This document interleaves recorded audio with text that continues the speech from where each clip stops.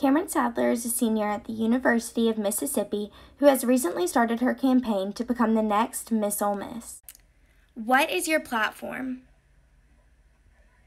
I am running to be your next Miss Ole Miss on the basis of service in the process, not service as an end promise. The advice that I offered in my first video to every freshman and my hope for every senior is that for every freshman to come to campus with two open hands, waiting to receive and absorb everything that the university has to offer.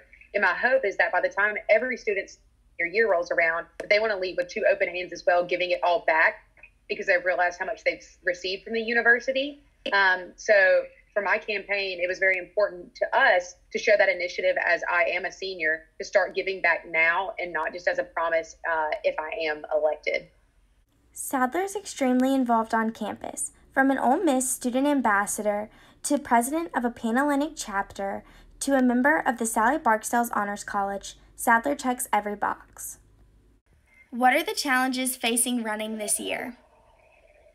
I think this goes without being said. This year is very unique as we are in an unprecedented time in a national pandemic.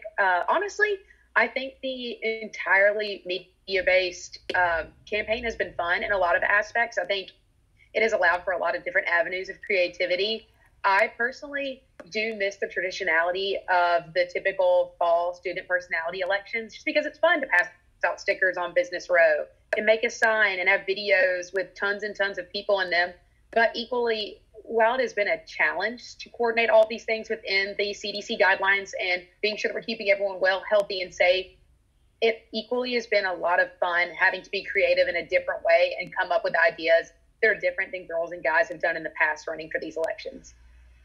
Sadler is partnering with Grove Grocery for the duration of her campaign. Her goal is to collect and distribute meal swipes to students in need. At the end of your campaign, what impression do you want to leave? Using the phrase open hands over and over and over again, I hope that people look at me and they think, wow, she means it. That's what she really did. She came here, took it all in, and then realized that this place grew her and shaped her so much that she truly wanted to give it all back. I'm only guaranteed 2 weeks this campaign season to be in front of people and share why I love Ole Miss so much. And that's why we're gunning so hard to work with Grove Grocery so that this time counts for something. Come next Tuesday, I want win or lose to know that we made a difference. This stood for something. And for me, that's being sure that we're working with Grove Grocery to gain these meal swipes to help feed hungry students.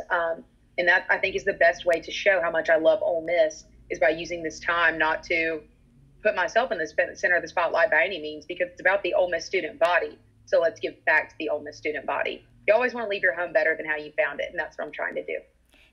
Join Cameron Sadler's campaign for Miss Ole Miss by heading over to the link in her Instagram bio.